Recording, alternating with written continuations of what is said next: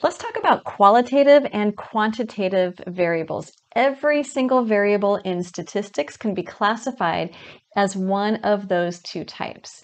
If it's a quantitative variable is a number, but the number means something. It might be a count or measurement, a ranking, or some kind of a quantity. Now, if we switch over and talk instead about the qualitative variables, those are a quality. I've got that root word quality, and that's going to be some kind of a characteristic, an identifier. Usually they're words or names, but they could also be numbers as long as the number is only used as an identifier. Now I've got a bunch of variables here. Let's run through each of them. Let's start with birthday month. So birthday month would be like January, February, which month were you born? It is a word and it identifies the month that you were born. So we're going to go ahead and put that under qualitative. It's not a quantity. Next, let's take a look at number of French fries. Okay, so number of French fries. So say you order fries and you get it in this fry holder sleeve thing and you count up how many that you've got. So you're going to end up with maybe 10 fries or 25 fries. Those numbers are not just an identifier, it's a quantity. 25 would be more than 10 fries. So we're going to put that under quantitative or a quantity. Moving next over to GPA. GPA is another number, so an excellent guess would be a quantity or quantitative, but we can think of that GPA as a measurement. So that GPA or grade point average gives us a value that represents the grades you're getting. So I'm going to put that under quantitative for a quantity.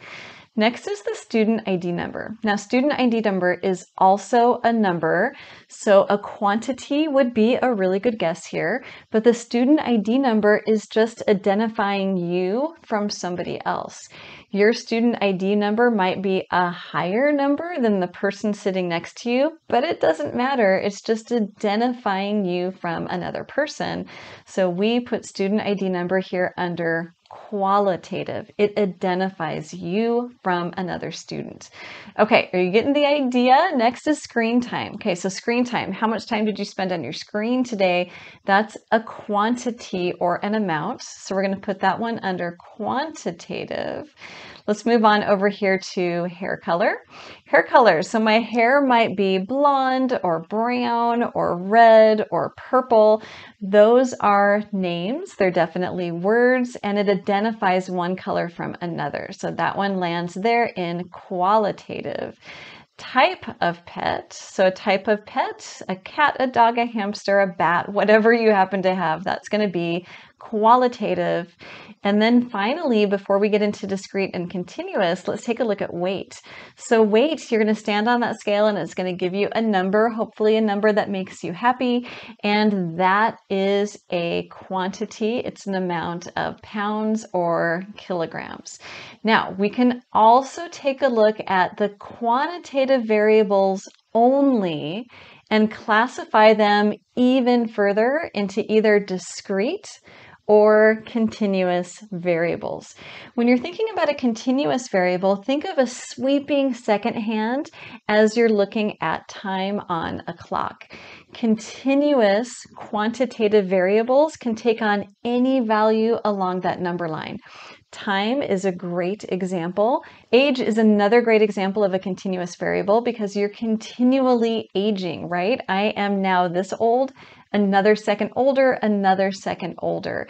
Time, temperature, weight, age, height, those are all great examples of continuous variables. Discrete variables tend to be ones that are counted some kind of an amount. So let's further classify these. I'm going to just use D for discrete and C for continuous. So the number of French fries, I am taking out the French fries and I am counting them. Maybe I get crazy and call one a half of a French fry, but I'm never going to go through all of the possible numbers on the number line to count a number of French fries. This one is definitely discrete. Next is GPA. So GPA is a calculation, which means as we do the calculation, take grade time credit divided by the number of credits, whatever it happens to be. I'm calculating it, so I could end up with a whole bunch of decimal places that have probably been rounded.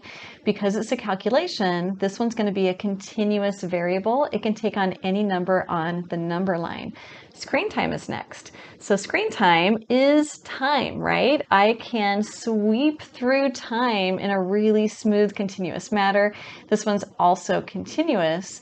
Weight, same thing, right? I could eat a couple of cookies and I could gain a tiny little bit, but I don't just skip from being one weight to exactly 1 pound higher or exactly 5 pounds less. So this weight is also a continuous variable. Take a look at my next video here. I've got lots and lots of videos on statistics and variables. Thank you so much for watching.